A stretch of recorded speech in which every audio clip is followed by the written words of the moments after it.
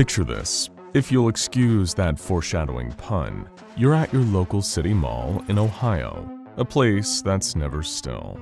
Every time you go there, no matter what time of day or day of the week, it's always full of people, all bustling about, shopping, eating, dashing past one another. Maybe, presumably like everyone else, you came in to get some specific item, or you might just be browsing. Heck, you could be there for a casual date, or to grab a bite to eat at the food court. That's when you remember you need to have your picture taken.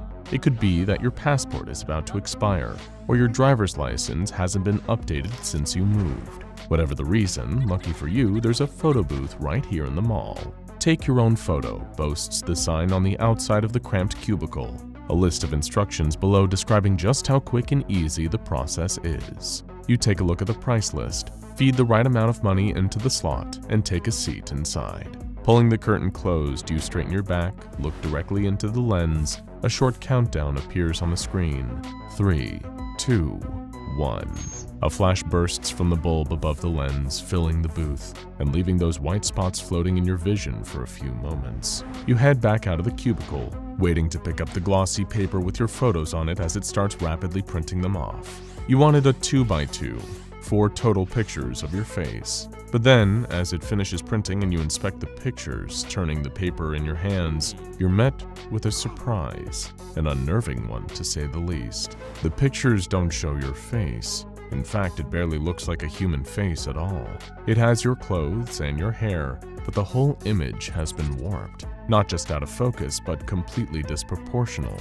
Annoyed that you spent your money only to receive a highly distorted image, you wander off to find another booth, throwing the unusable picture in the nearest trash can. Now, sure, you might write off something like that as just an odd occurrence, a freak of technology caused by faulty machinery in desperate need of repair. But what you don't know, in fact you won't even realize until it's too late, is what really just happened. When you sat down and that flash went off, taking your picture and printing it off as a warped, unrecognizable mess, something was born. Located at the end of a series of long, winding concrete stairs and kept out of sight behind doors marked "Keep Out" and "Staff Only," is a lower level of the mall. Hidden in this dark, off-limits area that no member of the public is permitted to access, there is a service store, somewhere in the southwest corner of the 3rd sub-basement. Just taking a look at it, you could easily imagine nothing at all interesting behind it, like a power generator or a storage room. But if you were to push it open and venture inside, you'd stumble upon something you would never have expected in your wildest dreams, or more accurately, your most disturbing nightmares. Beyond that service door is a cavern, hardly the first thing you'd assume to be secreted away underneath a city shopping mall. Although if you're into cave jumping, it would be ill-advised to take a spelunking adventure down there. The entire cavern isn't actually part of our world. It's an extra-dimensional space. Think of it as its own little pocket universe that has somehow become connected to ours and can now be accessed through this doorway. If it helps, you can even picture our universe as a big soap bubble, with a slightly smaller bubble attached to it. In actuality, it's infinitely more complicated and looks nothing like 2 bubbles of different sizes, but like we said, if it helps to picture it that way, then go right ahead. If you were brave enough, or naive enough, to venture deeper into this cave and not to be put off by its walls that look like they've been carved from pure limestone, then you would have had to watch your step to avoid a nasty fall. Within the large cave space is a deep, dark pit, a rocky conduit in the ground, seemingly leading down into the earth. But taking a closer look, the walls of this pit aren't made of rock. They don't even match the limestone that the rest of the cavernous room looks to be cut from. The surface of the pit is coated in a slimy substance, closer to something biological, coming from a living thing rather than being carved out of rock. Depending on your familiarity with the texture, you might even say this substance is not all that far off from the appearance and feel of human fat tissue. Although you probably shouldn't reach in to try and touch it for yourself, least of all because the walls of the pit are constantly secreting a corrosive substance like acid that could easily break down your body by its molecules, painfully burning you until you melted down into soup. But there's something else down there. Lots of somethings, as a matter of fact. And the moment you took that photo, sitting in the safety of the booth in the mall above, a new something found itself born into the pit. It looks almost exactly like you, but its face is all wrong. You could even say distorted, like a photograph that didn't quite come out right. The abnormalities in its face could take the form of lacerations, cuts and open wounds, or bloody welts, like looking in a mirror at a twisted, injured version of yourself. Or this imperfect copy might have growths bulging out from its head, covering its facial features to make it virtually unrecognizable as a clone of you. Then again, maybe it'll just come out missing everything. No eyes, mouth, nose, just a blank, expressionless mask on a body otherwise identical to yours. And what does this thing, this clone, do now that it finds itself in a pit filled with other writhing, imperfect copies of everyone that's ever sat to have their picture taken in that photo booth? Well, what would you do? You would try to get out as quickly as possible, and that's what it will start doing. While you're going about the rest of your day, maybe stopping off at a few stores in the mall or complaining to the customer service staff about that faulty photo booth, it's already started climbing. Its fingernails are digging into that fleshy tissue that coats the walls of the pit as the copy drags its imperfect body upwards, crawling over the others around it that are trying to do the exact same. There's no telling just how many of them are down there, how many misshapen heads and deformed faces your clone has had to barge past and climb over as they all pile deep down within their hole in the ground. And what's the worst part of all this? It's not just the climb. The fact that your copy has to fight its way out of the pit, making the near impossible ascent to make it to the surface. No, the worst part is that you have no idea it's happening. You're completely oblivious that a distorted clone of you is raking its nails against walls of fat tissue, clambering up from underneath the ground, and even more so, you have no idea what it wants to do when it gets free and finds you. The SCP Foundation has long since been keeping an eye on the anomaly that they themselves have designated as SCP-715. Given that the photo booth itself was connected to the extra-dimensional space buried deep below the mall, removing it isn't really an option. Sure, they could have easily have cordoned it off and put up signs saying the booth was out of order to deter members of the public from trying to use it, but this was the SCP Foundation after all. They needed to run tests, figure out exactly what this anomaly did, and how it ticked. Gerald Patton had been a rising star at the Foundation, a promising researcher who had long been proving his mettle since he first became part of the organization. For a time, the higher-ups at the Foundation had planned to attach the researcher to the SCP-2090 project, studying a basketball player who somehow gained anomalous powers. However, hearing about the photo booth in the Ohio City Mall, he turned down this request to instead join the team researching SCP-715. Certain high-level staff of the SCP Foundation noted this to be strange. Patton had never turned down a promotion before, as the SCP-2090 project would have offered him better pay and more vacation time. In order to observe the photo booth closely without alerting the public to their presence, Foundation staff on site were disguised to blend in with civilians, and some posed as retail staff employed at the mall. Come closing time, once everyone else that worked there or who had been shopping throughout the day had finally left, the Foundation researchers were free to run their tests and investigate the anomalous photo booth. It was the night of a routine sweep. All staff members on site were required to test the surrounding area for reality warping anomalies. The sweep was mandatory for the entire team assigned to SCP-715, yet quite unusually, researcher Patton didn't report in for the procedure. The higher-ups at the Foundation decided to let this indiscretion slide though. After all, there were a lot of personnel involved in the process, so Patton was let off the hook. In fact, the few disparities in Patton's behavior only became more apparent when Dr. Agatha Wright began to more closely collate and process the files and information on the personnel on site.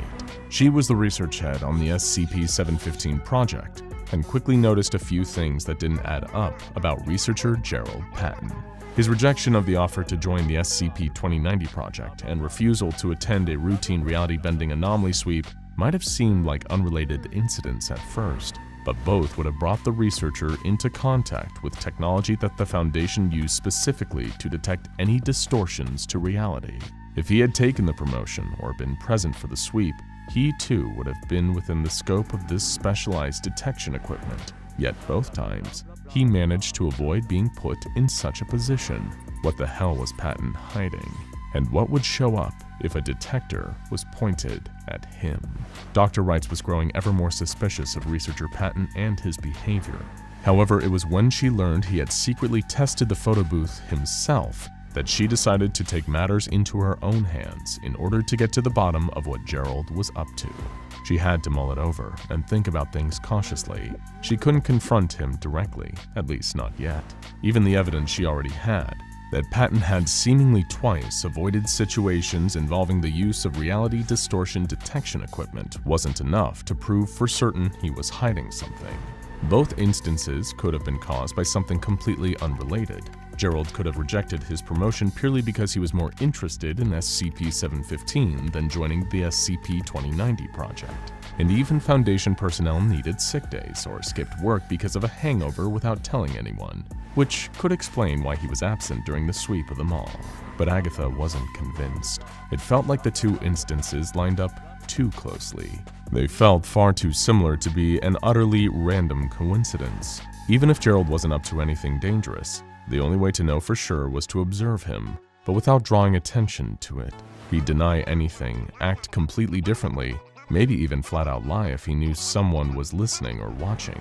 Agatha was forced to think in a way that was as calculated as she was certain Gerald had been.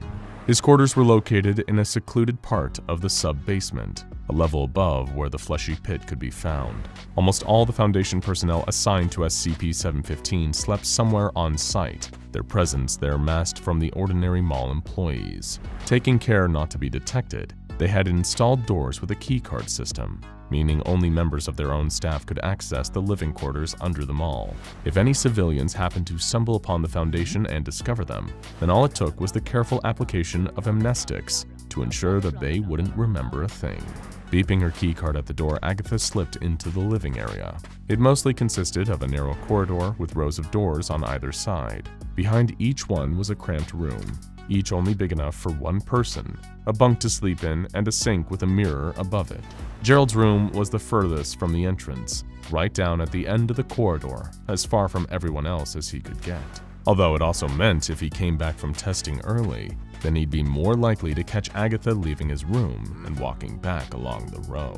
It would be hard to come up with an excuse as to what she was doing anywhere near his quarters, especially as her room was right behind the very first door, right next to the entrance. All this was rushing through Dr. Wright's mind as she squeezed into Patton's room.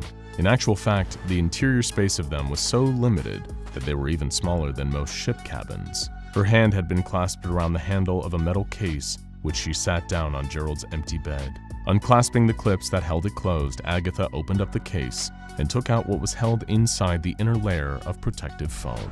It was the Fulman Breaker anomalous optical enhancement device, a piece of the specialized apparatus that Foundation researchers use to record and identify any person or object that might be exhibiting anomalous properties. It utilized state-of-the-art optical enhancement technology and could be used to detect whether a subject was causing any distortion to the reality around it by accessing visual spectrums that were normally imperceivable to the naked human eye, or sometimes even unobservable in this dimension. Agatha looked around the tiny cabin. Given the limited space, she was also short on options as to where she could hide the device without it being easily noticed. It was also imperative that researcher Patton had no idea he was under observation. Dr. Wright looked over to the sink in the corner, the mirror just above it. Sure, it was a tactic taken straight out of the big book of spy novel cliches, but it would work. The advanced spectrum capabilities of the optical enhancement device would be able to record Patton through the glass. Luckily, the entire living quarters had been pretty hastily built, which meant it took little effort for Agatha to loosen the screws holding the mirror in place. But that's when she heard the distinctive beep of the door to the living quarters, followed by the gradual footsteps getting closer and closer. It might not have been Gerald, but there was also an equal chance that it could have been. Acting as fast as she could, Agatha placed the optical enhancement device on the wall and covered it with the mirror, frantically trying to screw it back into place as quick as she could. The echoing noise of someone approaching sounded as if they were almost right outside the cabin door by the time Dr. Wright had tightened the screws enough to keep the mirror in place. Giving a quick final scan of the room, making sure nothing looked too conspicuous, she grabbed the empty case and smoothed out the duvet where it had been laying, leaving no trace that she had ever been there. Her heart already racing, it almost exploded right out of her chest as she slipped back out of the door to Patton's cabin, only to see him walking down the narrow corridor directly towards his room, towards her. Dr. Wrights, Gerald greeted with a stage smile, though the suspicion on his face was so unmistakable that it could have probably shown up clearly on camera. Something I can help you with? Patton. Agatha gave a polite nod back to the researcher, lifting the case behind her back. The one upside of the tight corridor was that Patton was so close to her, he couldn't see what she was hiding. The obvious downside being he might be close enough to clock Dr. Wrights' suspicion of him. Did you need something? Patton chuckled. Sorry, it's just, what were you doing in my quarters? Her heart was still racing, desperately trying to form a plausible excuse somewhere in her mind. Agatha's free hand reached into her pocket, something brushing against her fingertips. It would have to do. You dropped this, she exclaimed, pulling out a $20 bill and handing it to Gerald, a small price to pay to keep her subterfuge. Earlier on in the mall near SCP-715, I saw it fall out of your pocket. I had other matters to attend to down at… Anyway, I wanted to make sure you got it back. Oh, thank you. Gerald blinked in surprise, taking the money. As she squeezed past him and walked out of the living quarters, Agatha could barely stop her hands from shaking, although those tremors of nerves would have to become the trembling of absolute horror when she saw the footage that the optical enhancement device collected. Patton was one of the creatures from the pit. It didn't seem possible. He didn't even have clearance to know about the pit, and any of the clones or SCP-715-As that managed to claw their way up to the surface were immediately terminated by on-site security, the instances becoming known as SCP-715-Bs if they made it that far. Yet somehow Patton, or whatever he really was, had made it through undetected, but that was far from the worst discovery Dr. Wrights would make.